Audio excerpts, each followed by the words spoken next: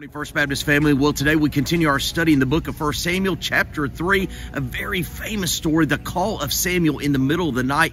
4 times God calls him, but it's not just about the calling today. In fact, we're going to see an eerie parallel. The lights went out in the temple, and we're going to ask, have the lights gone out in the church today? Join me in the worship center.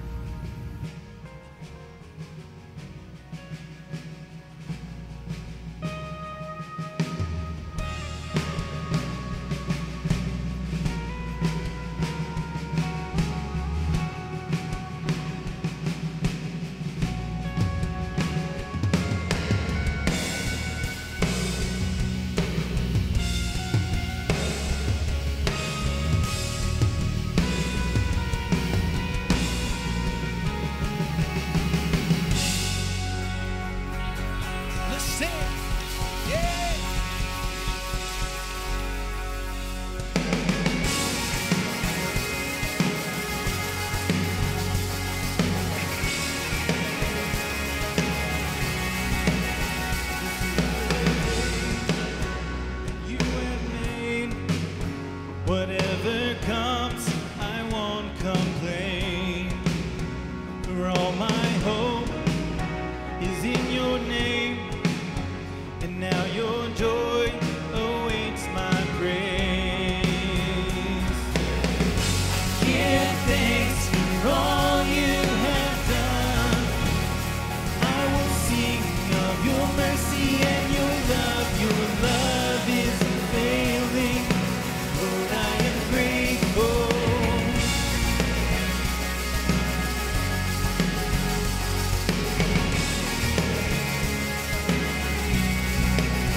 When I was down, you brought me out. You set my feet on higher ground. So here I stand. You are my God. Your faithfulness, my solid rock. Give thanks for all you have done. I will sing of your mercy and your love. Your love is unfailing. Lord, I am grateful. Give thanks for all you have done. I won't forget all the battles you have won. Your love is unfailing. Lord, I am grateful. Well, welcome to First Baptist. We're glad that you're here. And as we lift our hands, the heavens open, heavens open. So let our lives declare the love our God has spoken over us. And as we lift our hands, the heavens open, heavens open. So let our lives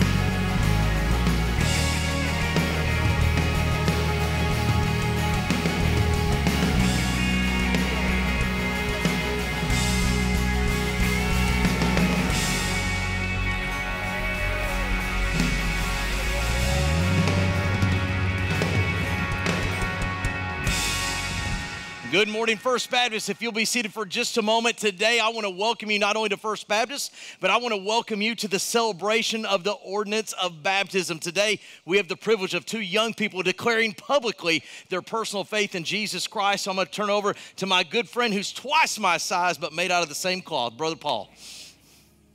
You know, he gives me a great compliment, and in my mind, I'm thinking this is the only time in his life he's taller than me. So I'm not going to say what I was thinking in my head. This is how it happens. They put me on the spot with the mic. But this is my buddy Carter. And a couple years ago, he asked Jesus Christ to be his Savior, understood that he's a sinner. And a few weeks ago, his parents called and said he was ready to be baptized. And so he came into the office, and we talked about what baptism is and how it represents an outward expression of inward change and how it's his way to boldly tell you, church, that he's a follower of Christ. And so I'm excited, as you should be. And I know there's some of you in here. I'm often going to give you this challenge of you may be sitting there thinking, I need to be bold in my faith, and I need to proclaim who I follow. And so if you are waiting to take that step in baptism, let Walker be an example and a motivation for you. But Carter, I told you, I was going to ask you one question. Has there been a time in your life when you've asked Jesus Christ to save you from your sins? Yes. All right. Cross your arms. Carter, as my brother in Christ, it gives me great pleasure to baptize you in the name of the Father, the Son, and the Holy Spirit, buried in the likeness of his death, raised to walk in newness of life.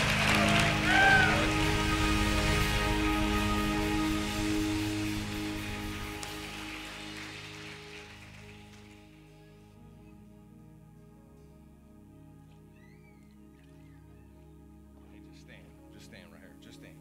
Your dad's filming. He wants to see you, so stand right. He's right there. You can say hi, Dad. This is Walker. This summer, Walker made that same decision to follow Jesus Christ as his Savior, and he was really excited. He's not wearing my shirt. We just didn't have any U sizes over here today. But Walker is a sweet boy with a sweet spirit, and when I asked him right before this, I said, "Are you nervous?" He's just had this stone look on his face. He goes, "I don't ever get nervous." And I said, "You're scaring me right now, Walker." But Walker, I told you I was going to ask you a question. Has there been a time in your life when you've asked Jesus Christ to save you from your sins? Yes. All right, buddy, have a seat right here. Cross your arms for me. Walker, as my brother in Christ, it gives me great pleasure to baptize you in the name of the Father, the Son, and the Holy Spirit, buried in the likeness of his death, raised to walk in newness of life.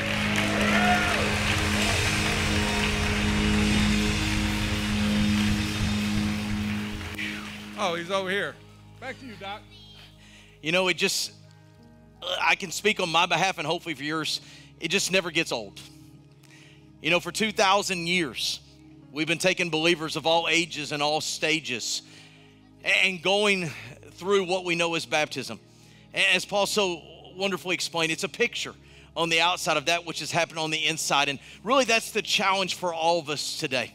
As we sing these songs together, as we're challenged by the Word of God, is to allow the Lord to transform us on the inside, and then eventually it will be displayed on the outside. For those of you that have gathered on our campus today, number one, we welcome you. We're grateful. And just want to let you know at the end of the service, we do have a guest reception. You will not be the first to attend. We had multiple families that were back there the first hour. We do have a token of gratitude, just a little gift we'd like to give you just as a thank you for being here. But more importantly, we just love to hear your story. Whether you're new to our community, whether you've been here for a long season of life and it's your first time with us, whatever the story, we would just love the privilege of meeting you face to face. And for those of you watching online or listening on the radio, again, what an honor. That of all the things you could be doing, all the places that you're here with us, worshiping alongside of us. And that's a critical designation. I want to be clear about something. You're not watching us or listening to us worship. You are participating with us. And so thank you again for being a part of the First Baptist family today. Let's pray. Heavenly Father, as we continue our time of worship, God, what a wonderful celebration today. That you're still in the saving business. You're still in the forgiving business. You're still in the raising us up out of death business. And God, today we give thanks, just like we've sung, not just for all you have done, but the fact that you are still saving and forgiving. And so, God, as we continue to worship, as we allow our hearts to be shaped and prepared for the hearing of your word. And God, I pray that all the voices that just constantly come at us would just be supernaturally drowned out, and that today in this place, you would be the audience of one. It is in the name of Jesus Christ we pray. Amen. Let's stand.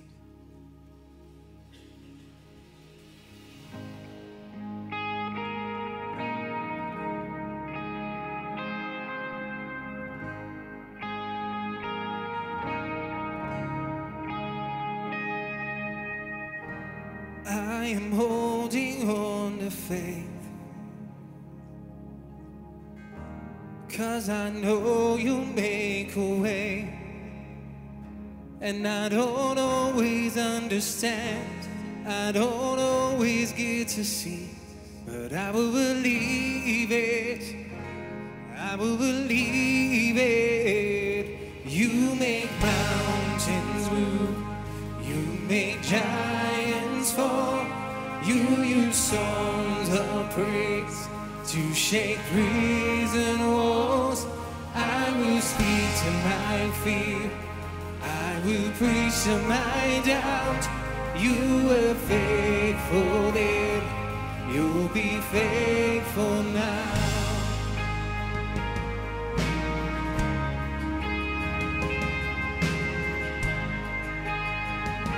We're standing on you.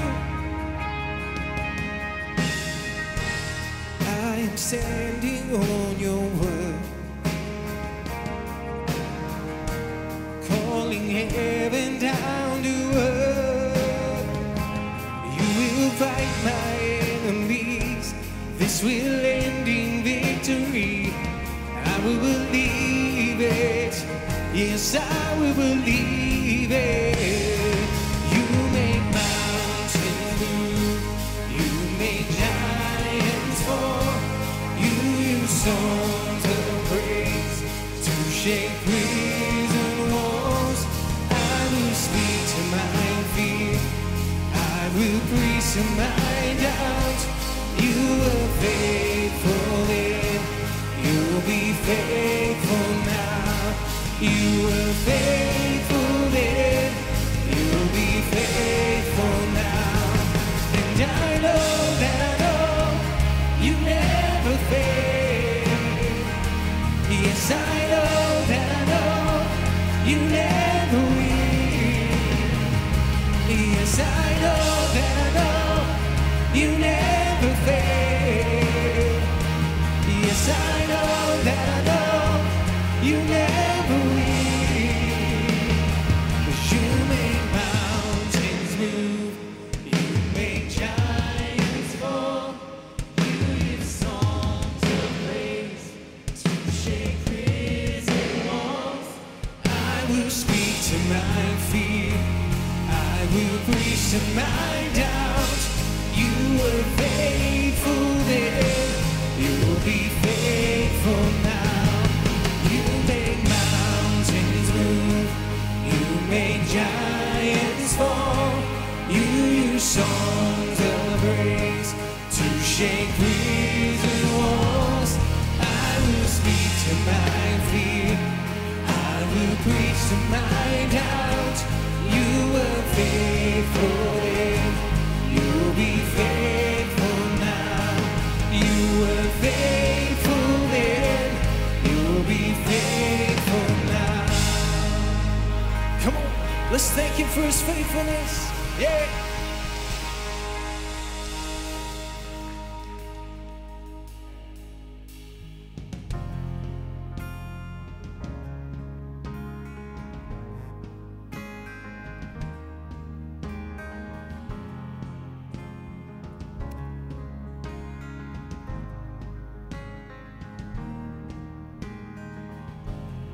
God of Abraham, you're the God of covenants and faithful promises. Oh, time and time again, you have proven you'll do just what you say. Though the storms may come and the winds may blow, I remain steadfast. And let my heart learn when you speak a word, it will come to pass. Great is your faithfulness to me. Great is your faithfulness to me. From the rising sun to the setting sun, I will praise your name. Great is your faithfulness to me. Yes. Freedom in this place. Thank you, Jesus. God, from age to age, though the earth may pass away, your word remains the same. Oh, your history can prove there's nothing you can do. You're faithful and true. Though the storms may come and the winds may blow, I remain steadfast. And let my heart learn when you speak a word, it will come to pass. Come on.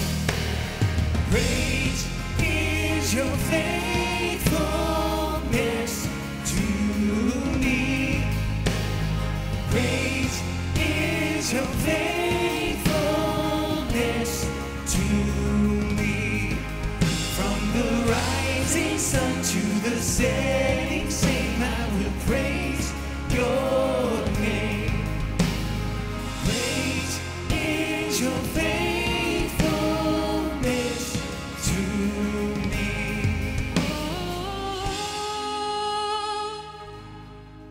Your faithfulness never runs out. That's right. No, it never runs out. Thank you, Jesus. Oh, you're faithful. It never runs out. No, it never runs out. So I put my faith in Jesus, my anchor to the ground, my hope and firm foundation. He'll never let me down. I put my faith in Jesus, my anchor to the ground, my hope and firm foundation. He'll never let me down. Oh, I put my faith in Jesus, my anchor to the ground, my hope and firm foundation. He'll never let me down. I put my faith in Jesus, my anchor to my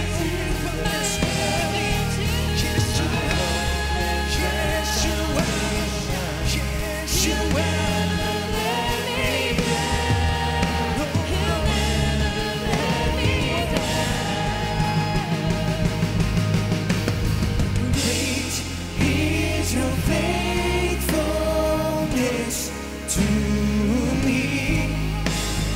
Great is your faithfulness to me. Come on, tell him. From the rising sun to the setting sun. From the rising sun to the setting sun, I will praise your name. From the rising sun to the setting sun, I will praise your name. From the rising sun to the setting sun, I will praise your name. Great is your faithfulness to me. Great is your faithfulness to me. From the rising sun to the setting sun, I will praise your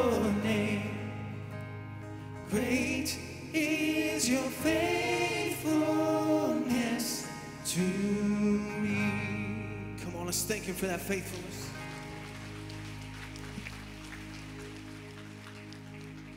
I want to read a verse to you. It's out of Jeremiah, and it's a simple verse. Chapter 10, verse 6, and it says this. There is none like you, O Lord. You are great, and great is your name in might. Let me read it one more time.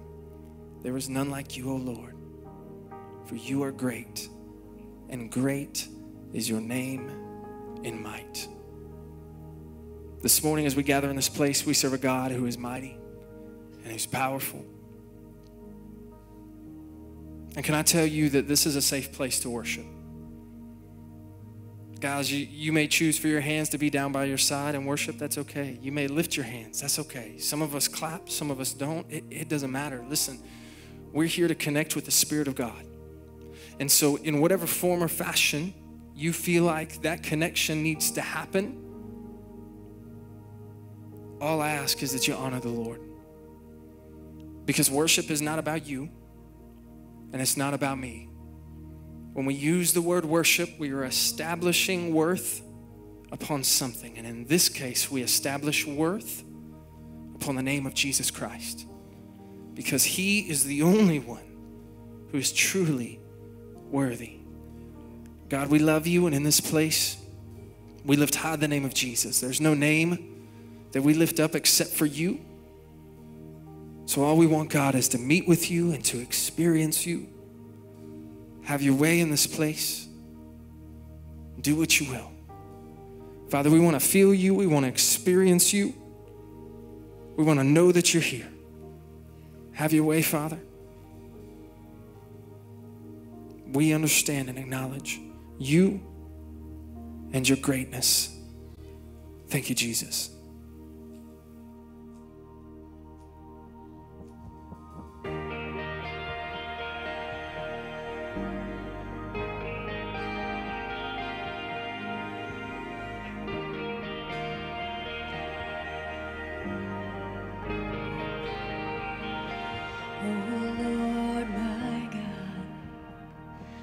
When I in awesome wonder consider all the worlds thy hands have made, I see the stars, I hear the rolling thunder, thy power throughout the universe is played. Then sings my soul, my Savior God, to thee.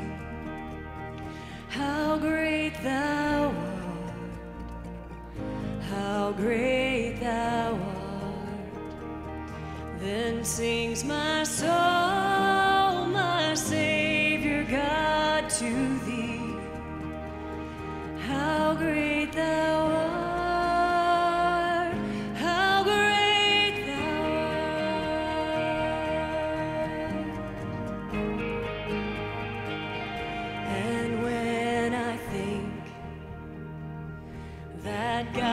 His son not sparing, sent him to die. I scarce can take it in,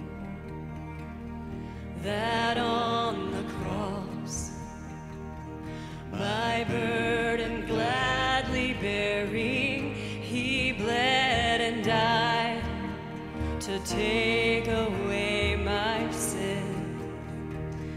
Then sings my soul, my Savior God, to thee. How great thou art, how great thou art. Then sings my soul, my Savior God, to thee. How great thou art, how great thou art.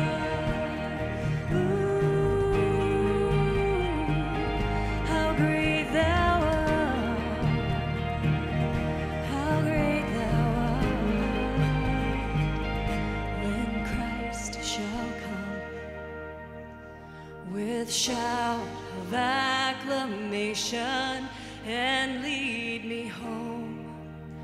What joy shall fill my heart, then I shall bow in humble adoration and then proclaim, my God, how great thou art.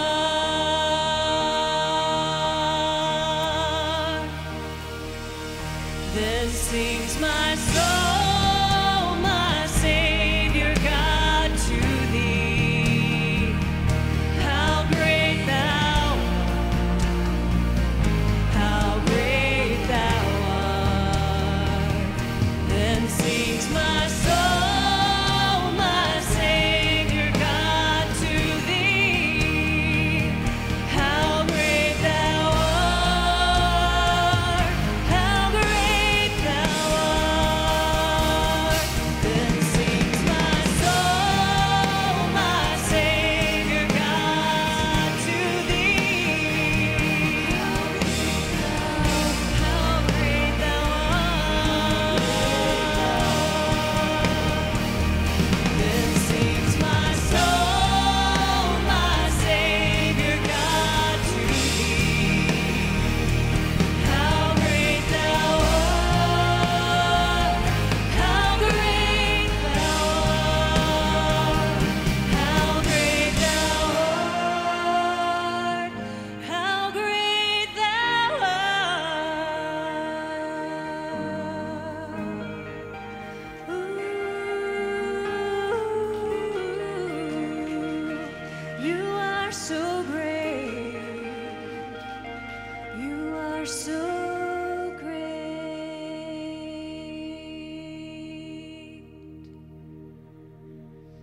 How great is our God? Sing with me, how great is our God? And all will see how great is our God. How great is our God? Sing with me, how great is our God? And all will see how great is our God.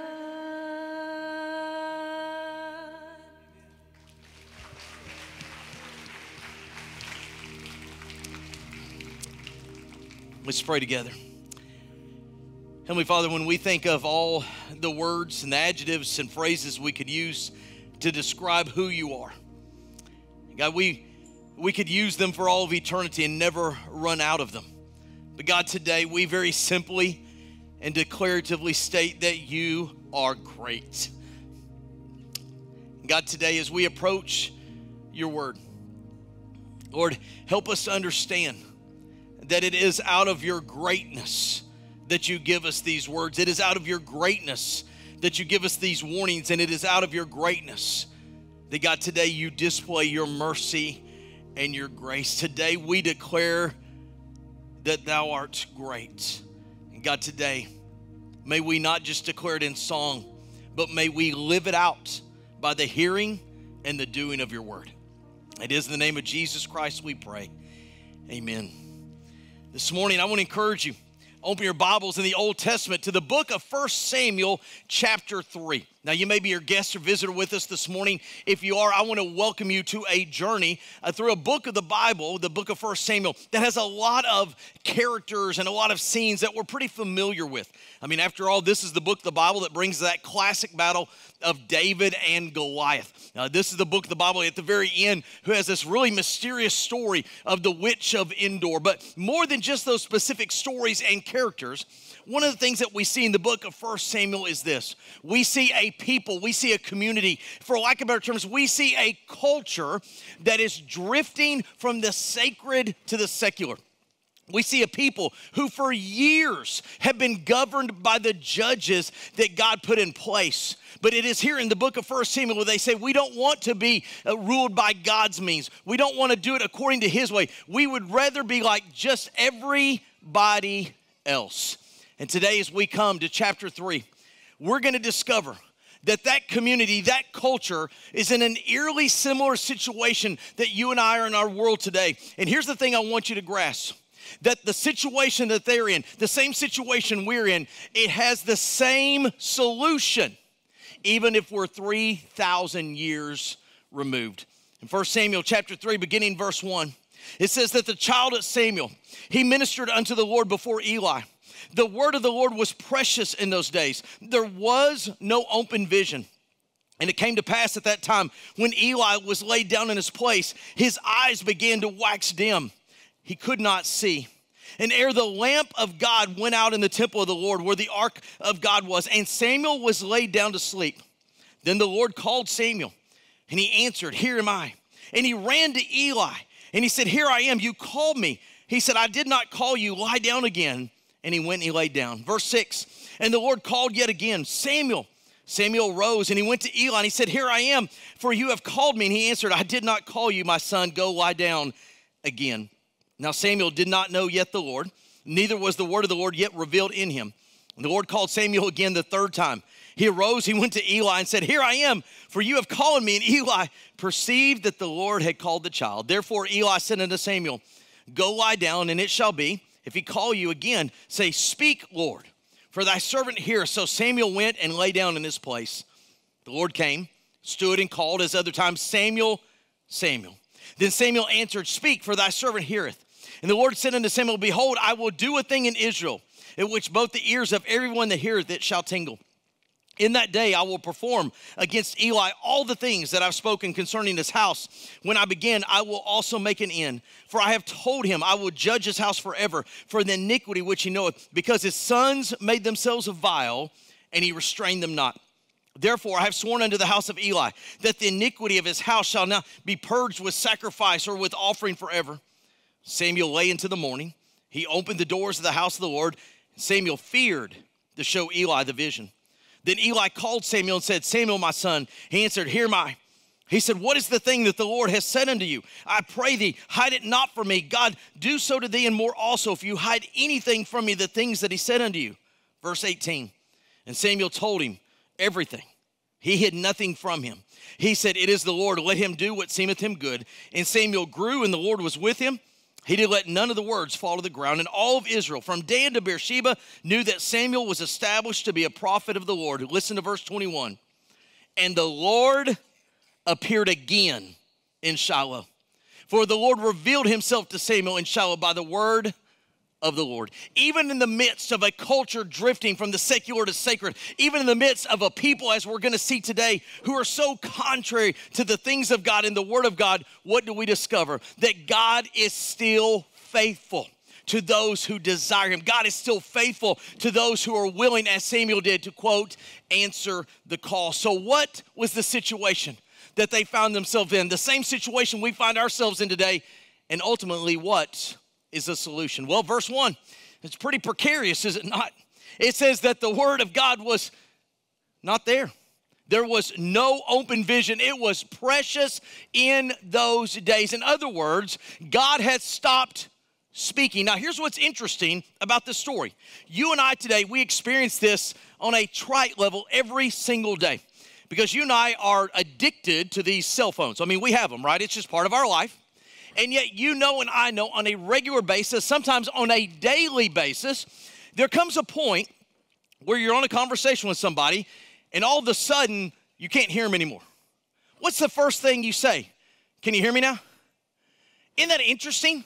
That as soon as we get that silence on a cell phone call, we immediately say, I can't hear you. We've got a broken connection. Do you see that in verse 1? There's no interest into hearing the voice of God. And yet here's what we do in our world today. It's amazing to me. You look at all the science behind it, all these satellites that are going around, all the technology. So what do? If all of a sudden that phone call has some type of disconnection, we think Now, hopefully you'll laugh with me here. We think that by taking that phone and raising it 18 inches up in the air, somehow this is going to work, right? Or maybe if we just walk around the corner. Or maybe if we just stop, whatever it may be. But here's the point. When we notice that there's an absence of communication, we immediately address it. And they didn't. The Word of God was precious. There was no open vision. It's much like the book of Amos. And even though the Lord would give that to his people years later in Amos chapter 8, he says there's a famine that is coming. And not a famine for meat or drink, but a famine for the Word of God. And you and I, at least in our culture today, we're not living out Ray Bradbury's Fahrenheit 451, that dystopian picture of all literature in the Bible being gone. In fact, did you know the average American home has 3 Bibles inside of it? And so the famine that we have, as we're going to address in a moment, is not access to it, but accessing it in our lives. But in verse 2, I want you to see a picture. Eli, at the end of the day, and by the way, it's going to describe him physically, but I want to take that more to a spiritual picture. It says, and it came to pass at that time when Eli was laid down in his place, his eyes began to wax dim. Now, again, I don't want to speak to him physically because we all understand that with age, your eyes just grow dim. In fact, I'll never forget, first time I went to an optometrist and got diagnosed that I needed reading glasses. Young guy, about half my age, very educated, very proficient. He pushed back away from the little, exam area, and he says, Dr. Myers, he said, would you like your prognosis? I said, what's wrong with me? He said, you're old. I said, what? And he goes, this is very normal for guys about your age, that it goes by the wayside. And just this last week, I had to get my prescription updated. That's right. I'm waiting one more week. I get the lenses. I'm going to be able to see all y'all out there. It's going to be a great day. We understand that physically. It's just a part of life. But there's more there. See, the word of the Lord was not present. There was no open vision, and Eli could not see what was happening. Now think about it. He should have. In chapter 1, when Hannah was pouring her soul out, he couldn't see her genuine spirit. In chapter 2, when his sons were being so devious with the sacrifice, he could not see it. In just a moment, he can't even see that the lamp has gone out in the house of the Lord. Why is that important? Because in 2 Corinthians chapter 4, verse 4, it talks about the gospel being hid to those that are lost. He said, because the God of this world has blinded their eyes. Why could he not see it? Not just because he physically had dim vision, but spiritually. There was no word of the Lord. There was no communication with the Lord. And that is exactly what Satan uses in our life. If you want to get your world sidetracked, in fact, sometimes I've heard people doing this in their Bibles. They'll put a kind of a little phrase at the beginning. This book will keep me from sin, but sin will keep me from this book. We'll address that in just a moment. But it's not just on a personal, it's a corporate level. Romans chapter 11, it says that Israel, the people of God, are now in part blind until the time of the Gentiles be fulfilled. Have you ever had just one of those moments where you're in a conversation with somebody, or maybe you're seeing it, what's happening around, and saying, I don't understand, why can't people see what's really happening? Why can't they see it? Because Satan has blinded them. How could Eli miss Hannah? How could Eli miss his sons? How could he miss us? Because he was spiritually blinded. I want you to see the product. It's found there in verse 3. It says, and ere the lamp of God went out in the temple. Now, this verse is more significant than you may ever realize. Back in Exodus chapter 25, when that famous tabernacle was first instructed to be built, the Lord came with a lot of specifics. He talked about the colors of the fabric, the weave, and all the different things. It was supposed to be a certain dimension by this and that. By the time you get to chapter 27, the Lord institutes a lamp. And he says there in verse 20, the lamp is never to go out. Whether it be night or day, whether people are sacrificing actively or not, it is never to go out.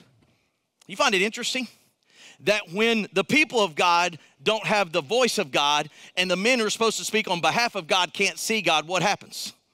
The light goes out. That's exactly what happened here. In fact, Jesus, speaking in what we know as the Sermon on the Mount, Matthew chapter 5, He said that you are the light of the world, and you're designed to be like a city built on a hill, and no man takes a bowl and comes and covers it, but he lets it shine. And this situation is not just theirs, it's ours. When the word of God is not active in our life, and we hear the world more than we hear the word, guess what happens? The light goes out.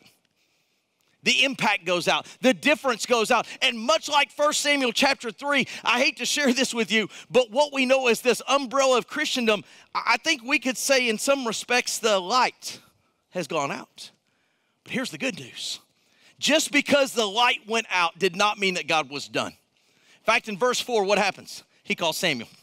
He calls him. And even though there's this interesting process of him going to Eli and back and forth, verse 21 is, quote, coming. So what's the solution? Whether it be in 1 Samuel 3, whether it be in our lives today, what is God's solution when the word of God is not recognized, when the voice of God is not heard, and when the lamp, quote, goes out? He always provides. He always has provision. But here's the issue. When did it happen? When does God come into our life and show us what needs to be corrected? When does God come and say, I need this to be addressed? Can I just go ahead and confess it's at the most inopportune moments? I mean, think about this story. When did he come visit Samuel? In the middle of the night. I mean, he came at a time where we think, at least on our calendar, this is when rest and this is when recuperation is going to take place. It just seems that the biblical record is that God always comes at times where we had other things planned to do. I mean, think about who we know as Saul of Tarsus. I mean, here was a man with a great education, great pedigree, making his way to Damascus, just going about his job, and then God shows up right there, right? Completely inconvenient time. And one of the issues that we're going to discover today is one of the reasons that the lamp goes out, quote, in our lives is because we're not willing to let God speak at the inconvenient moments in our life. But how did he do it? Notice what he said. Samuel, he spoke. Now, I don't want to be overly simplistic this morning, but when God is desiring to move in your life, and when he's desiring to move in my life, and when he's desiring to move in our community's life, guess how he does it? He speaks. That's what he does. In fact, you go back to the Garden of Eden. How did humanity know what to and not do? God told them. He said, of every tree of the garden you can eat except that one. Things go sideways. In fact, all of humanity by Genesis 6 is all in an uproar. And he went and he found a man by the name of Noah. You know what he did? He did not drop blueprints from heaven. He spoke to Noah on what to do. Humanity goes sideways again. We build the Tower of Babel, and we basically thumb our nose at God. There's a man by Abraham, Ur of the Chaldees. How did God do? He called him. He spoke to him. Do you see the pattern? Every time we see a situation like 1 Samuel 3 where the, quote, lamp is out, God speaks. And when God speaks, there is power. Now, when we use the word power in a biblical sense, basically the modern day word is dynamite for that word. It means to remove an obstruction that cannot otherwise be removed. It means to put a blockade there that nothing can pass through. And so how is it that God's solution of provision is powerful? Who did he call? I know it's Samuel technically, but a man. He spoke to an individual. Remember the faithfulness of God in the individual in spite of the environment? He speaks to him and he says, I have called you out. Now, some of you may have heard this adage before, but all throughout the scripture and all throughout time, when God desires to move, he always starts with a person. He always starts with a man. He calls us out. And when he calls us out, he then starts a movement. And God begins to move. But lest we pay attention, there can come a time where we're so interested in just continuing the activity of whatever we call the movement of God that we become a machine. We just, quote, keep the doors open and keep the lights on. And you know what happens over time to that machine? It becomes a monument. We stick a sign up that says, God used to move there. You know what had happened in 1 Samuel 3? There was about to be a sign put up. God was about to say, it used to be in Shiloh. Look in verse 21. What does he say? And God appeared again where? In Shiloh. They were about to put the monument up. The light had been turned out. There was no open vision. But God did what God always does. In power, he came to a man and he said, Samuel, I'm calling you. So what did he do? According to verse 21, it says the Lord appeared again in Shiloh. For the Lord revealed himself to Samuel in Shiloh. Listen to this last statement. By the word of the Lord. Now, why is that so critical? Because God, when he speaks, in our vernacular today, he always does so in conjunction with his word. And if I've heard what I'm about to share with you once, I've heard it hundreds of times. I don't mean anything ill. It's just a part of who we are as humanity. How many times have you been walking through a situation or you're bothered by something and you make this statement, maybe verbally, maybe non-verbally, God, I just wish you would speak. God, I just wish that the heavens would open. I just wish I could hear your voice. We've all been there, right? Can I give you the illustration that I have in my mind when we say those things? Notice I didn't say when you, but when we say those things. I get this picture, I get this image of a person just bearing their soul to God. Maybe on their knees, they're on their bed. I mean, the tears are dropping. I mean, they're just in despair going, God, I just need you to speak. And all along, there's a Bible on the nightstand, 3 feet away. People say, you know, I just wish God would speak. He has. I've heard people say, I just wish God would speak out loud. Then read the Bible out loud. He has spoken to us. The problem is kind of like Eli. He was looking for answers in other places and other means, but what is God's pattern? His solution is always the same. When we find ourselves in this situation, he always provides. There's always a Goshen in the midst of Egypt. There's always a remnant in the midst of a rebellious people. And how does he do it? He calls us out according to his word. But there's a problem. You say, what do you mean there's a problem? I want you to notice where this story takes place. You say, what do you mean where it takes place? It's in the temple. It's where they hung out. This was just a part of their life. Yeah, that's the problem. You say, why is that a problem? I'm going to ask a question today, and this is going to be a dangerous question to ask, okay? But I'm going to ask it anyway. How many of us spend more time wishing and hoping that the White House would get right instead of the house of God?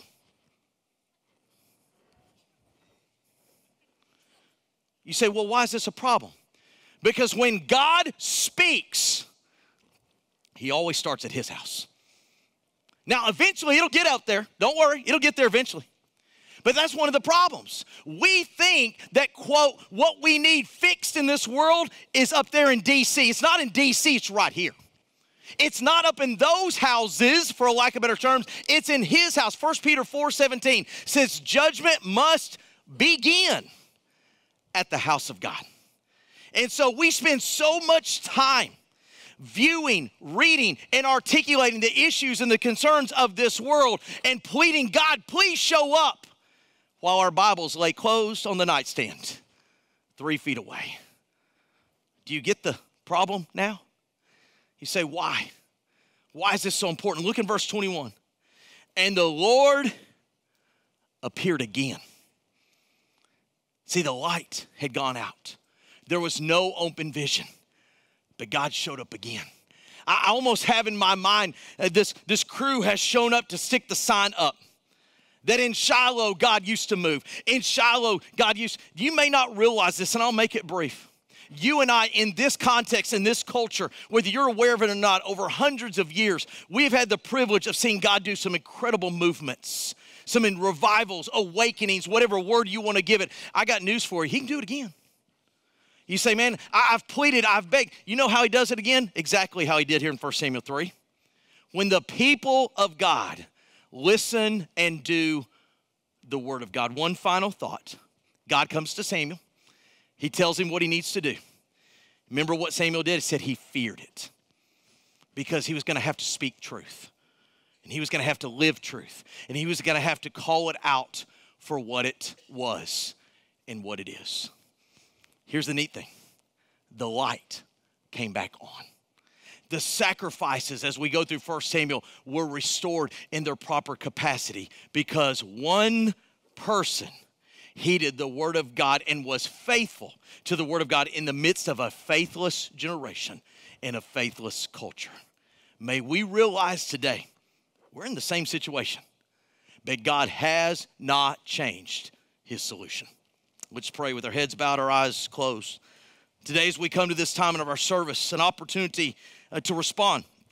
You know, maybe you're that individual today who, for whatever reason, this was that moment, this was that day where the Spirit of God took the Word of God and it just resonated. It just spoke unto your soul, and you realized that you've just been wandering, proverbially in the darkness, and not to overuse the word, just lost. And maybe today the light bulb came on. Maybe today the Word of God came alive and you realized you're a lot like Samuel. God is speaking to you. God is calling you, and you need to respond. You know, the Bible says whoever calls on the name of the Lord will be saved. And not whoever takes a course and passes a test, not whoever is found proficient in this versus that. It just says if you call on the name of the Lord. You see this pictured so well here in chapter 3. Samuel just said, I'm here, God, I'm here.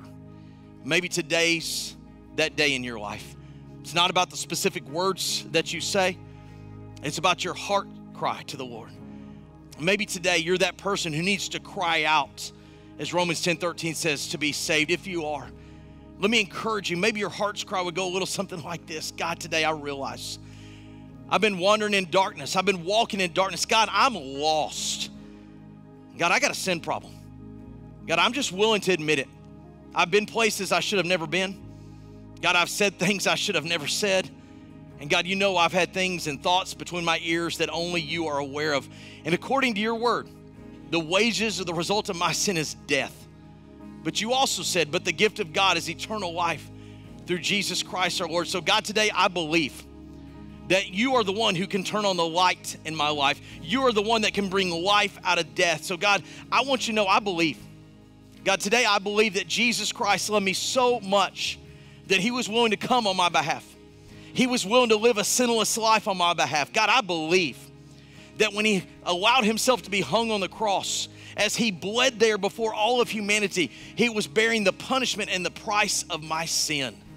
And God, I believe that 3 days later when he rose from the grave, he made it possible, he made it feasible for my sin to be forgiven and my soul to be saved. God, today, I don't have all the answers to all the problems of life, but there's one thing I know. Jesus Christ is the only answer to my sin problem. The best way I know how, I'm asking you to forgive me. I'm asking you to save me. I just want to turn my life over to you. With our heads still bowed, our eyes still closed, maybe you're that person today who needs to step out and step forward. Or maybe that person today say, you know what? I'm already a believer. But like these young people that came before, I need to fall in believers' baptism. Or maybe you're that person today, like we had in the first service, said, I got all that covered, but I need to be a part of this incredible body of believers. Or maybe today, it's not about stepping out and stepping forward. Maybe today is about stepping out of this place in a few moments with a completely different perspective on how God desires to solve the issues, not just of your life, but of our entire cultures. Lord Jesus, as we come to this time of decision, thank you. God, thank you that you haven't put up the monument sign yet. God, thank you that you haven't closed and locked the door. God, thank you that much like with Samuel in 1 Samuel, that you've given us a chance to heed your word, a chance to respond to your word, and a chance to live your word. Oh God, today, may we listen to your voice and your voice alone. It is in the name of Jesus Christ we pray. Amen. If you would stand with me as our team leads us, whatever decision, we'll be right here at the front. I will believe it. I will believe it. You make mountains move. You make giants fall. You use songs of praise to shake prison walls. I will speak to my fear. I will preach to my doubt. You were faithful then, you'll be faithful now. And you make mountains move, you make giants fall. You use songs of praise to shake prison walls. I will speak to my fear, I will preach to my doubt. You were faithful then, you'll be faithful now. As as we continue our opportunity to respond, just know that maybe today you need to be prayed with, prayed for. Maybe there's a decision weighing heavy upon your heart. That opportunity is still here. We're still down here toward the front. But in a moment, we all have the opportunity to respond with the giving of our tithes and our offerings. And if you're seated on the very far right-hand side of your respective section, you'll notice that there's a basket underneath. In just a moment, we're going to have a time of prayer. And when the amen is said and we are seated, if you would take that basket and just pass it down the aisle, would be much appreciative. I'm going to ask my good friend and yours, John Bowles, to come and pray for us. As he comes and prays for us, may our hearts be prepared to give. John, you pray. Let's pray.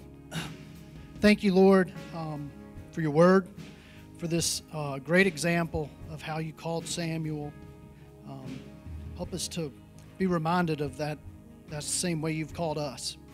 You've come after us, even when we didn't deserve it. Let us acknowledge that and be thankful. Lord, thank you for your word that guides us and reveals who you are to us. As we give these tithes and offerings, I pray that you give us wisdom as a church. Spend that money in a way that would bring glory and honor to you. In Christ's name I pray, amen.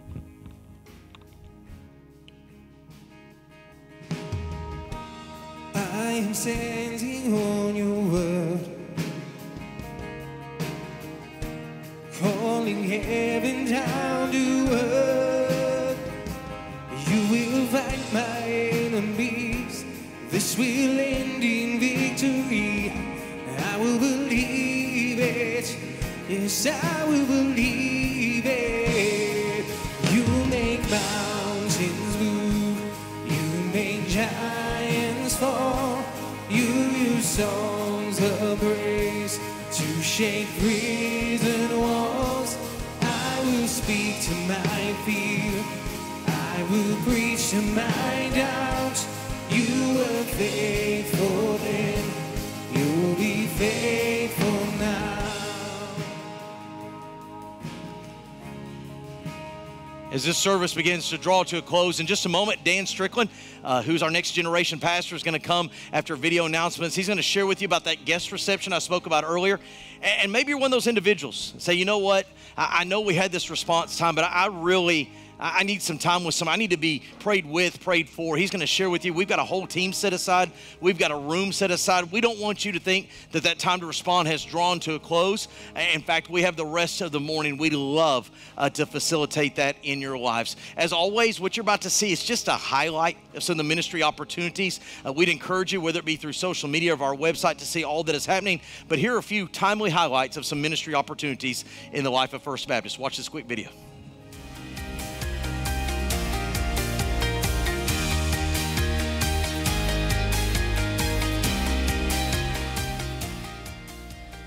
Welcome to First Baptist. My name is Megan, and thanks so much for joining us today.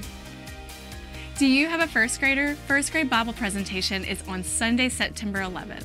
We want to encourage you to sign up your current first grader to be a part of this major milestone. You may sign up at FBCOkids.com. 7th and 12th grade students, life groups begin September 11th. We would love for you to be a part of these weekly discipleship groups on Sunday nights. Registration closes August 31st. Details and registration are at FBCOstudents.com. The student worship team for grades 7th through 12th will begin on Sunday, September 11th at 5 p.m. in the choir room. Women, Dine by Design is Thursday, September 15th at 6 in the evening in the 316 Center. Tickets are now on sale for $30 at FBCOpolika.com/women. There will be dinner, speaker, and the tables will be decorated by women from FBCO. Men, Man Church is Thursday, September 22nd. Guest speaker Annie Blanks will be joining us in the 316 Center. Worship will be led by our contemporary worship team. This event is free, but there will be limited meal tickets available for Hibachi on Wheels. Meal tickets for college age and younger are $10. Regular meal tickets are $15. Purchase meal tickets at FBCOpolika.com/men. We are so excited to announce that the Voices of Lee are back at FBCO Sunday, September 25th. They will lead worship in all morning and evening services. All services will be held in the worship center. Women, Christian comedian Shonda Pierce is here Thursday, November 10th. Get your tickets now at FBCOpolika.com/women. Make sure to stay connected with us throughout the week. Go to our website at FBCOpolika.com and on all social platforms. Join us tonight in the Worship Center at 6 p.m. for evening service. Have a great afternoon. Thank you for being here with us this morning. It's a great day to be together in the house of the Lord.